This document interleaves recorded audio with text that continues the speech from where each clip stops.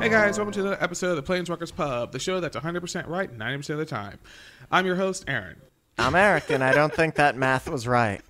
That was totally right. Howdy, it's RJ. Today we are going to be talking about Keepable hands for Commander. But first, let's talk about our signature card.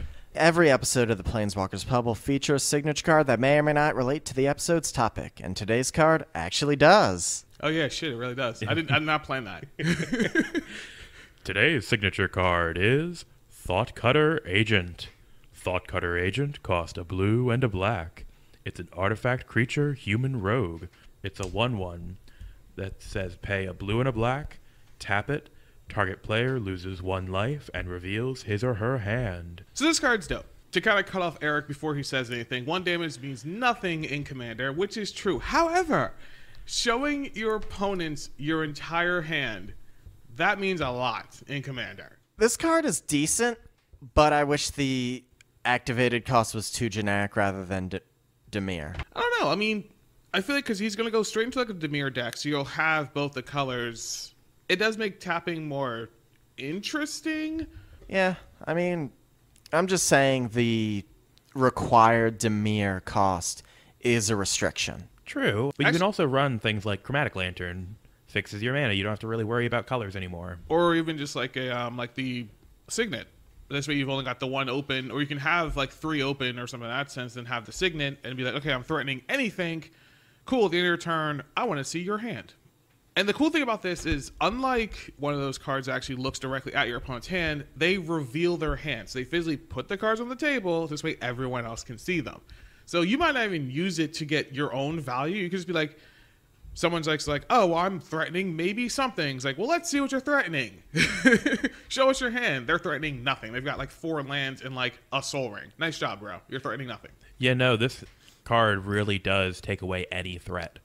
Let's rephrase that. That takes away any guessing. You know what your opponent's going to throw at you. You know if their threat is real or not. You know what they can do.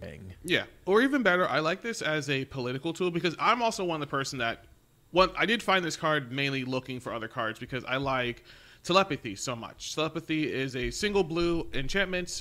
Each opponent reveals their hand and plays with their hand revealed. Like, it's just one of those cards that kind of screws up things, and there's no more lying, there's no more sneakiness. You just kind of show us your hand. I like this as a political tool because it could be like, oh, well, if 2 people are fighting, let's say, like, Eric's arguing with, RJ, like, hey, you should totally not do this because Aaron's going to do this or Aaron's going to do that. I'm just like, well, let's see what's in your hand that you're saying is you're not as scary. Let's see. It's just like, oh, cool, Life from the Loam, Gitrog, and Pajuka Bob.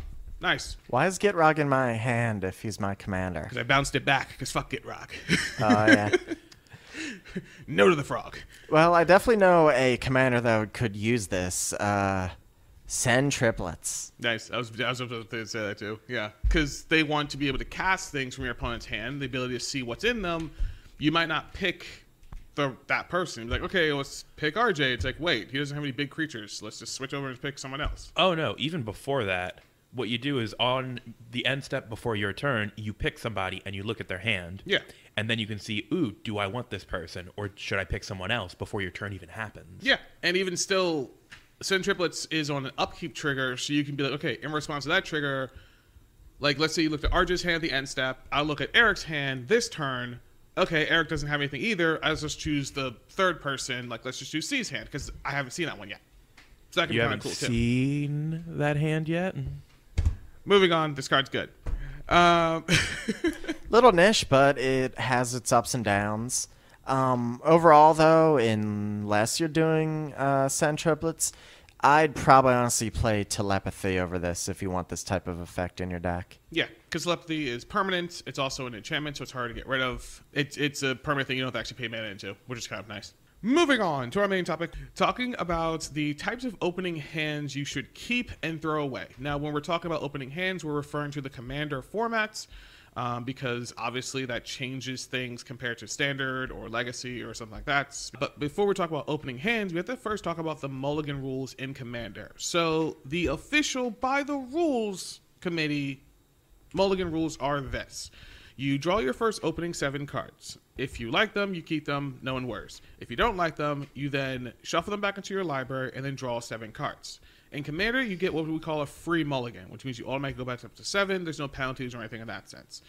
That second mulligan, if you like it, keep it. If not, then you shuffle those back in. Now, once again, going to the official ruling, at that point, you then start doing the London mulligan, which is you draw 7 cards, look at them. If you like that hand, you put one of those onto the bottom of the actual library itself, and then you start the game like normal. However, in a lot of playgroups, we'll give like 2 or 3 free mulligans because it's a Commander. No one cares. Yeah. Commander games are hour-long affairs, and it is no fun seeing someone have what I personally call a no-game hand, which means you basically do nothing throughout most of the entire game. Don't have enough lands to cast anything, and more often than not, you're discarding down to 7 almost every turn. These games are not fun to play as or play against.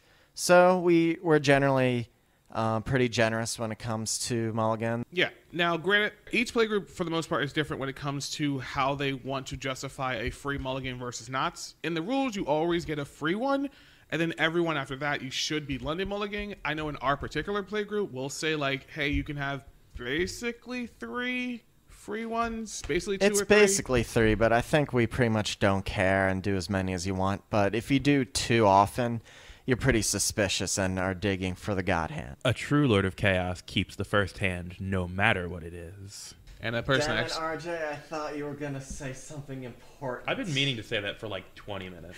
My main theory is if you are in the type of playgroup that we are, where mulligan, let's say like 2 or 3 times for free, after that, stop. Whatever hand you got, keep it. Because at that point, you're digging for something. A type of mulligan I like is draw 7, and then if you don't like them, put them face down, draw 7 more. Because constantly piling the cards into your deck, shuffling them, and drawing them again can result in drawing some of the same cards you just shuffled away. Yeah. Oh, yeah. But anyway, how this relates back to our topic in that the amount of mulligans you have can relate to what you keep and what you put back. Because you have to weigh the options of, okay, if I mulligan this away, I'll have to go down to 6 or 5. Is that worth keeping a hand like this? Yeah. Whereas if you have unlimited mulligans, you can kind of take advantage of that and go for a better hand than you normally would have. One thing I kind of want to mention is my basic ruling when it comes to a hand in general.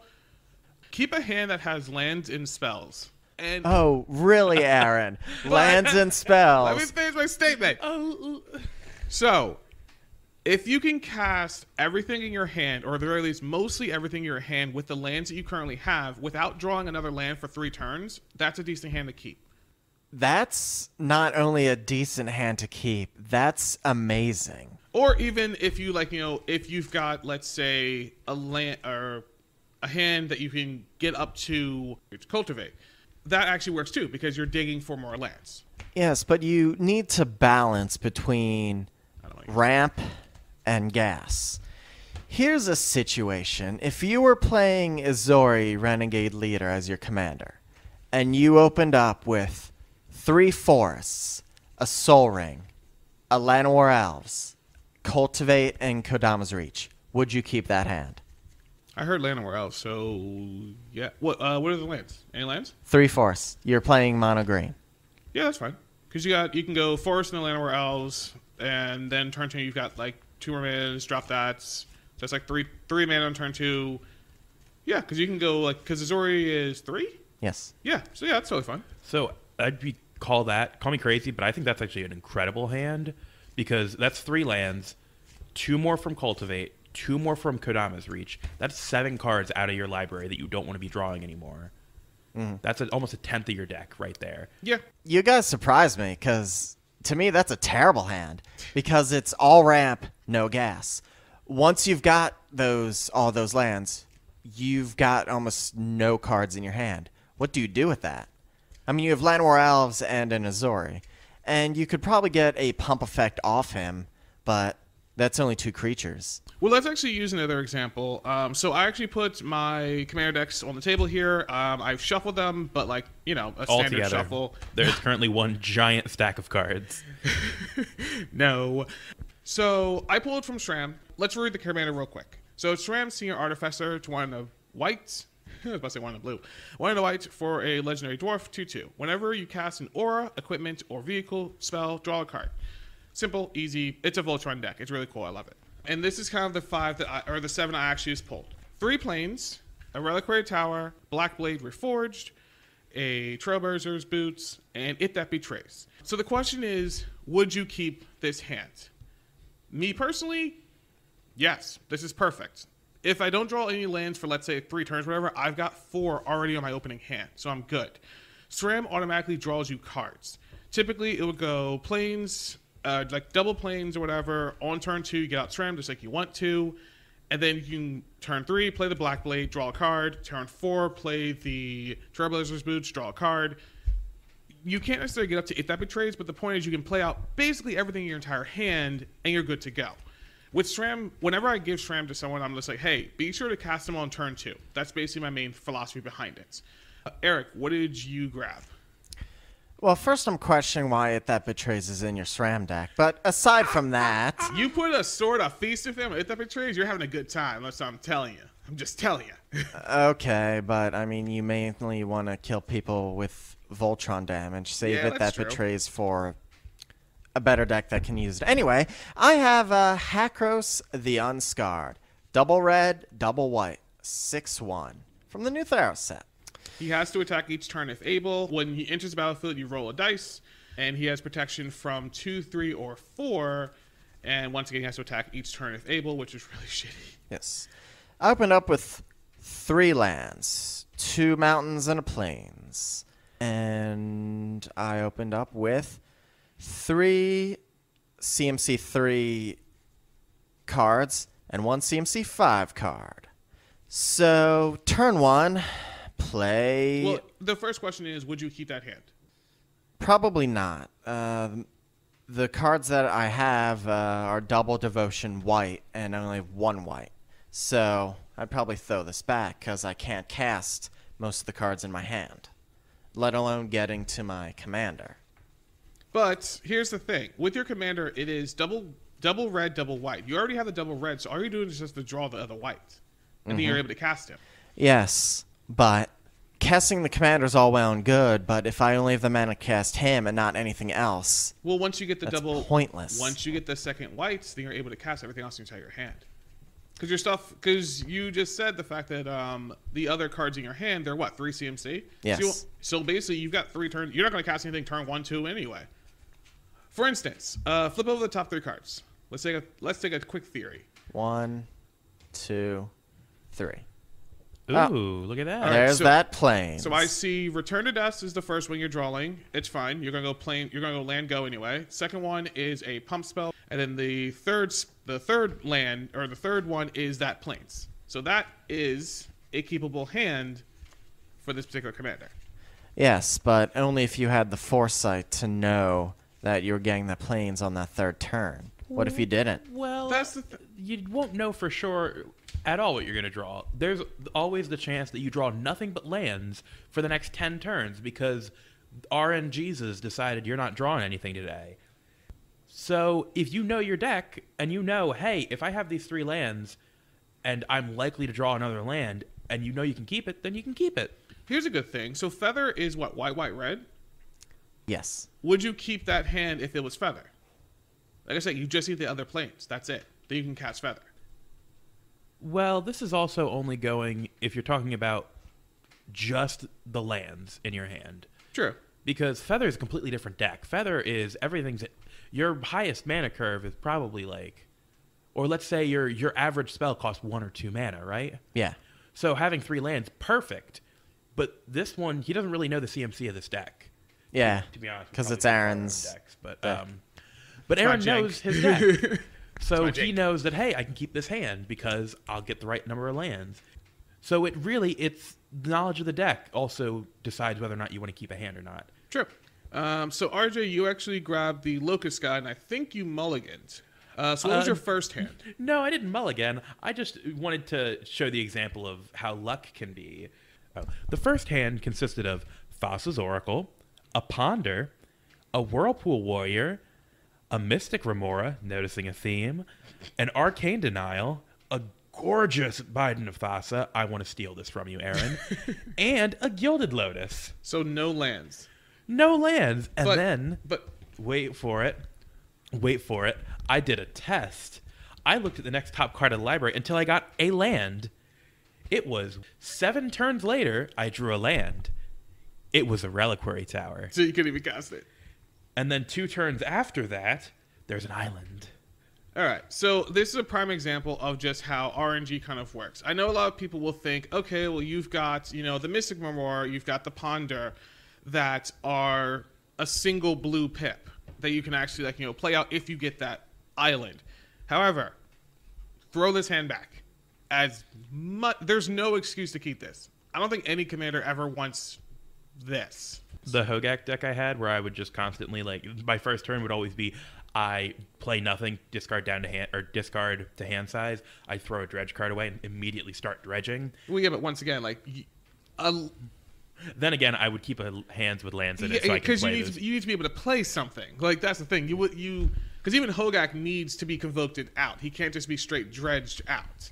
Oh, sure. Sometimes people do cute things like, oh, I have Brawn in opening hand. I'm not gonna.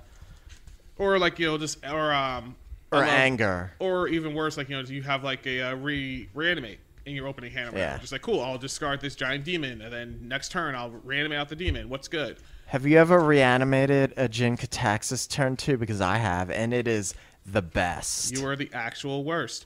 So here's a decently weird hand that I probably would keep. I don't know. Let's put it up to the judges. So the deck that I actually chose was Torbrand. It's 1 triple red. That's important, especially in this frickin' deck. If a source would deal damage to an opponent, if a red source would deal damage to an opponent or a permanent the opponent controls, deals that much damage +2. So the opening hand I got was Circle of Flames, which is 1 red, Sulfuric Vortex, which is 1 red, Pyroblast, Empowered Auto Generator. It's a weird 4-mana thing that generates a lot of fucking land or mana. And Zozu the Punisher, which is also 1 red. And then I got 2 mountains. I would probably keep this. Thoughts? Should we test out RNGs and see? Because as of right now, I can see you can cast 1. Well, that's the thing. You got the Pyroblast to stop any little things that might show up early or whatever. You've got the Circle of Protection or Circle of Fire. It deals 1 damage to a creature when it attacks you. So that's before blocks. So it can basically kill little things that might be attacking you or whatever. And if I draw an additional land, I can go right into Zozu or the Sulfuric Vortex. So the very next card is Perforos. After that is Jaya Ballard, which is 5 mana. After that is Gutter Snipe into the mountain. So 1, 2, 3. So turn 4, I'm getting. So I'm just missing 1 land drop, and then it basically turns on my entire hand. But before that, you're not casting much, so you're probably discarding some of those cards. Yeah. Wasn't one of your rules about keeping a hand if you can cast most of the stuff in it? Yeah. Most of the stuff in it, yeah. See, here's also the downside, which is why I like doing this, because it shows just how much that I love to mulligan. Even though I have that rule of being able to actually cast the things that are inside your actual hand itself, you always get that theory in your head of, if I can just draw that 1 more land, it turns on my entire hand. It's really, really good. In an actual game of Commander, not using this as an example, I would probably keep this hand. I would probably keep that hand. That's giving in to that instinct of, ooh, if I get another thing. You also got to realize when that instinct is wrong. Sometimes you say, ooh, I need that 1 more land, but then you draw 7 cards like I just did with Locust God, and nothing. Eric, rip off the top from Imar. Just tear the deck in half. Don't tear the deck in half. You said rip off the top. We got an excellent hand, boys. Nothing but lands. Yeah, but we got Protein Hulk. So. Oh, shoot. Oh, my God. That actually is not a bad... Oh. Okay, so we're making that sound because of what Eric just put down. So he put down, I see 3 planes. That's the 3. 2 forests. No, yeah. Yeah, 3 planes, 2 forests, a Soul Ring, and then Protein Hulk. You're throwing that back. Really? Yes. Yeah, I've played that deck a couple times. Here's the thing about Amara. Yes, you always want to cast her. She is she's Selesnya, so green and a white. Whenever she becomes, she's a 2/2. Whenever she becomes tapped for any reason, you create a 1/1 soldier with lifelink. So you always want to be able to tap her whenever, and you want to kind of be tapping her for other reasons other than just attacking. Yeah, that hand you throw back because you're not doing anything. See, that's the downside, I feel like, or that's the thing you have to think about when mulliganing as well and keeping your opening hand is the fact of, am I not doing anything because I'm mana screwed, or am I not doing anything because I'm mana flooded? I feel like being flooded is better than being screwed because at least you'll have the mana to cast things. What was the next card? Was what, another planes? No, it was Regrowth. Yeah. Regrowth, which brings something back from the graveyard, which you're not going to put anything in the graveyard because nothing died. Yeah. I drew from Locust God again, and I feel like this is also a hand that you probably should throw. Although, I would keep this. All right, so Locust God again. Take 2. The Locusting. I got an island, a mountain, a Chaos Warp, Keep Watch, which basically is draw a card. It's 2 in a blue for an instant. Draw a card for each creature, for each attacking creature. It's very good with Locusts. Don't worry about it. It's fine. Perilous Research, which is 1 in a blue. Draw 2 cards and sacrifice a permanent. Serum Visions, which is a single blue. Draw a card, scry 2. And then, Frantic Search, which is 2 in a blue, draw 2 cards. I would keep this hand. I would 100% keep this hand. And the reason why I would keep this hand is because turn 1, Serum Visions, you're drawing a card naturally. Next card you draw is Pact of Negation. That's interesting. Into double scry for 2 mountains. That's a lie. It's a Winds of Change and a mountain. So yeah, I would keep this. This is an easy keep.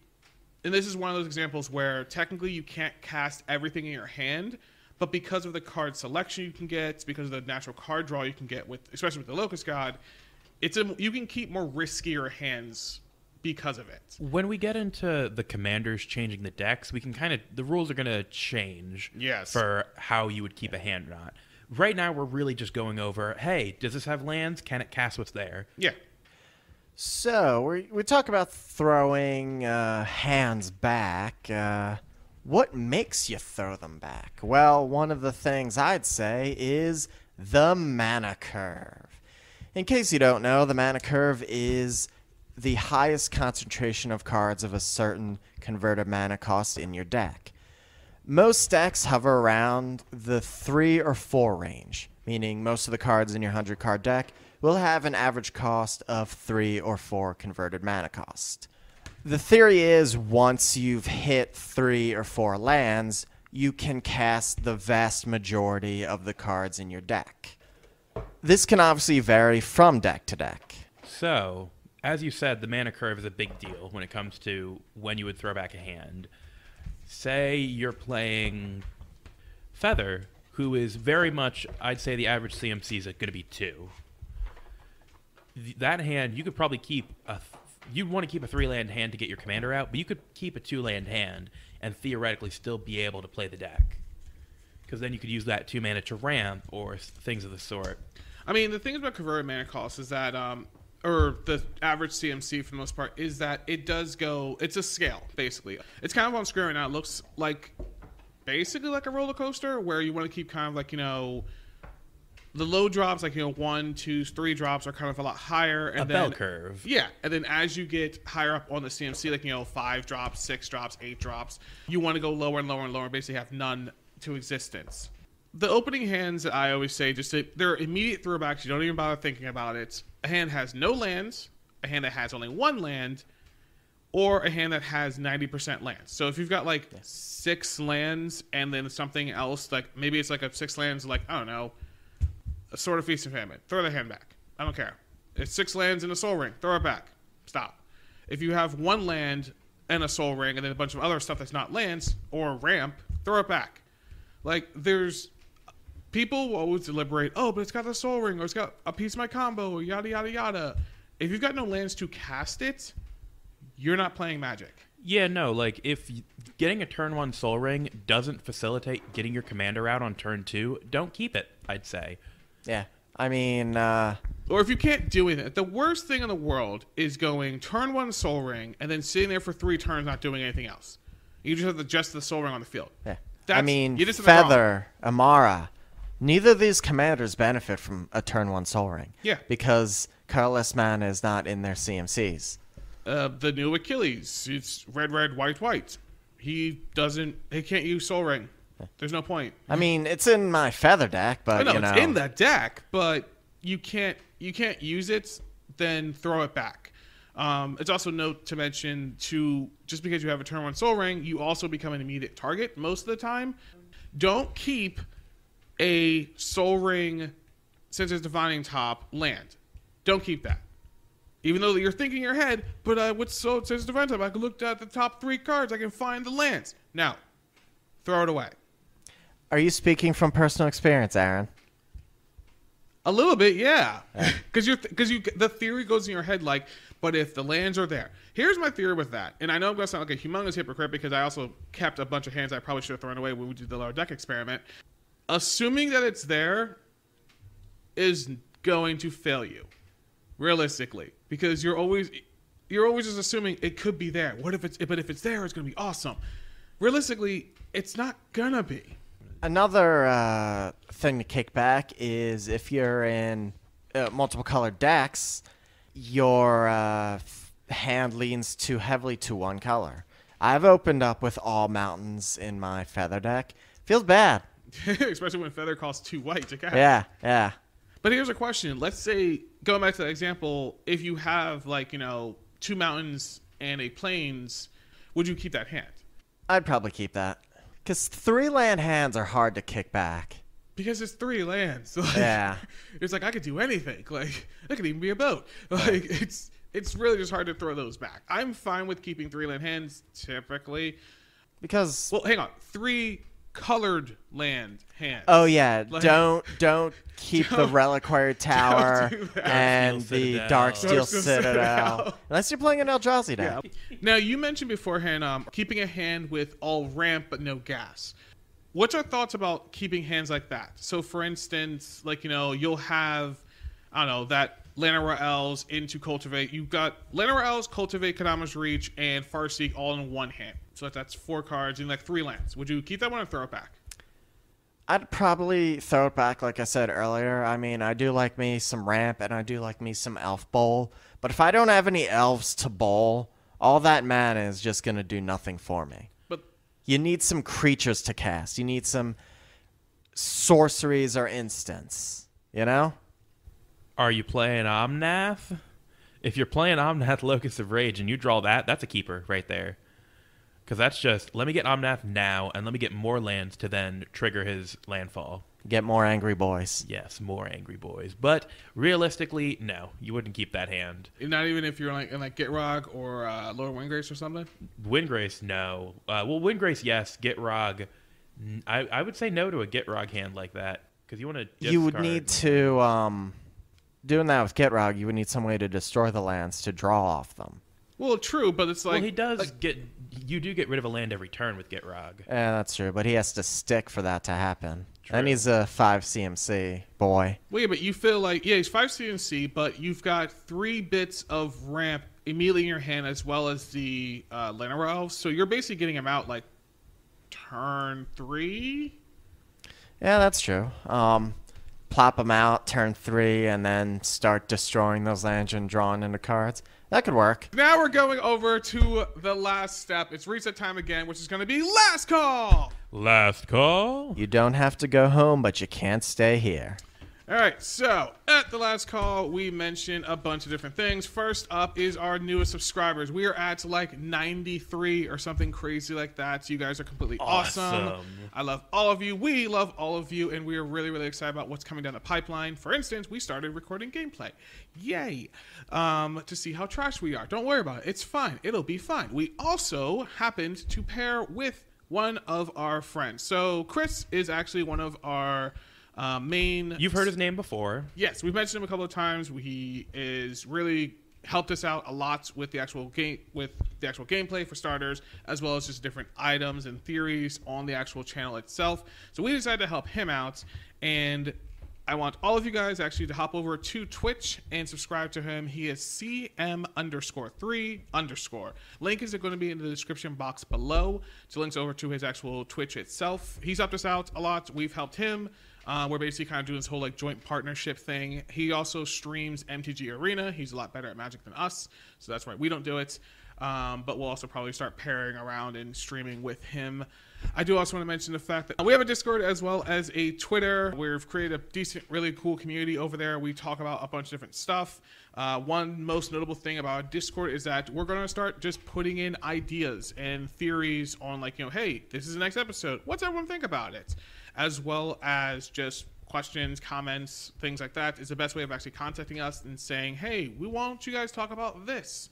Dragon Ball, I see you in the comments. Talk to us on Twitter or even our Discord. It makes it a lot easier for us to communicate with each other. Last but not least, I do want to mention our friends over at tcgplayer.com. In the description box below is our affiliate link that will link you over to TCG Player. By buying cards from them, you're going to be buying cards anyway. It helps the channel at the same time, so why not? Everything is cool and works out just the same. Thanks, guys, and we'll see you guys in the next episode.